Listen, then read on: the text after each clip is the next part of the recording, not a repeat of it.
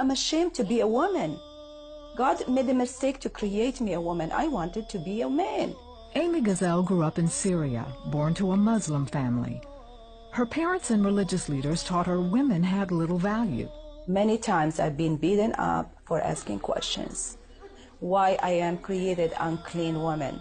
Why that God create me less intelligent and man has dominion over me? According to her family's beliefs, a woman had no guarantee where she'd spend eternity, even if she lived a good life. There is no grace in Islam faith. So a lot of women in that culture, they do their best to be a good woman, but they're deep in their heart, they are desperate for God, that He may accept them and allow them to go to heaven.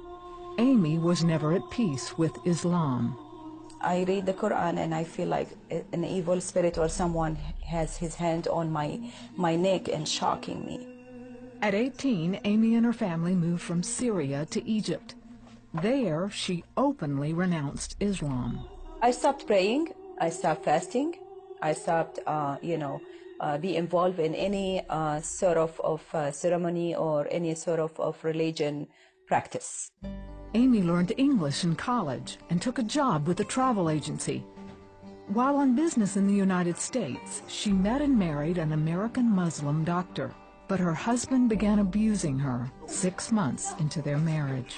Even he wasn't a religious man, but he has the mentality of Muhammad, controlling women, and I've been verbally many times very, very, very bad abused.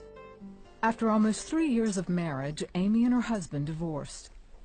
I felt like failure because I failed in everything I have done.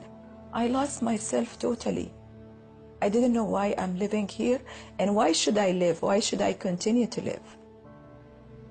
On top of that, she was plagued with the Islamic idea of hell.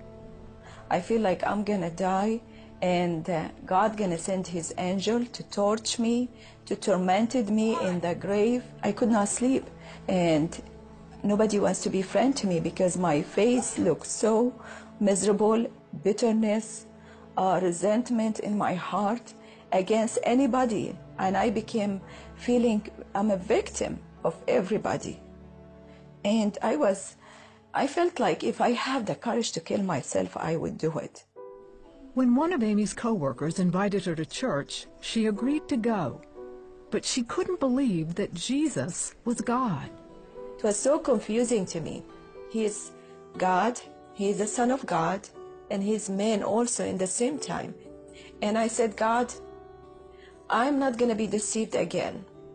And if Jesus is truly, He's your Son, and He is God, and He is the Son of God, and He died on the cross for me to be forgiven, you must prove it to me. A few months later, Amy became very ill with gallstones. As she lay in the hospital waiting for surgery, she called out to Jesus. Jesus, I know you have healed a lot of people in the past, and would you please come and heal me if you are true?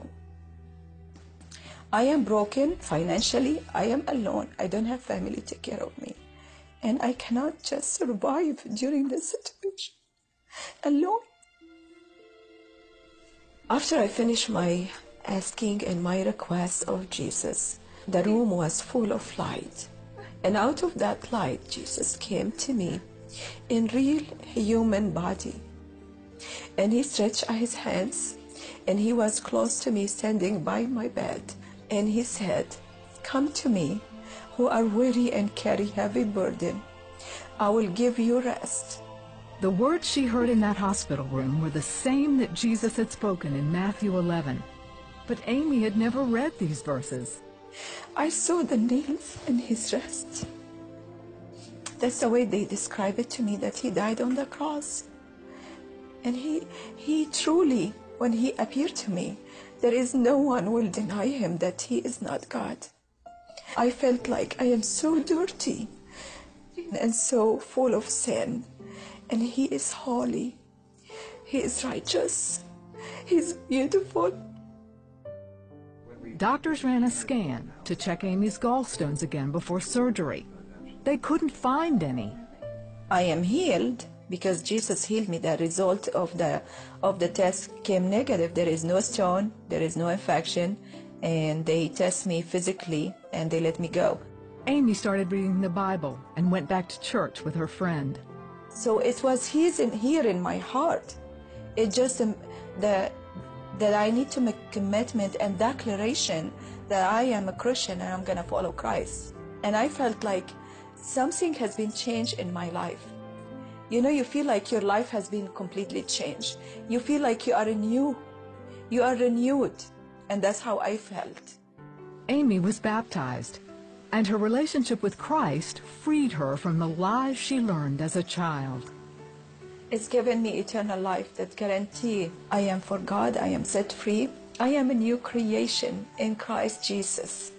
Not the woman that I've been created less intelligence and have dominion over me by men. There is no dominion over me anymore. I have the power of God Almighty to walk every day in life. I'm not gonna go to hell. Hell is not for me anymore. That's out of my life. And I totally live in the light. And I know I'm gonna be for eternal life with Jesus.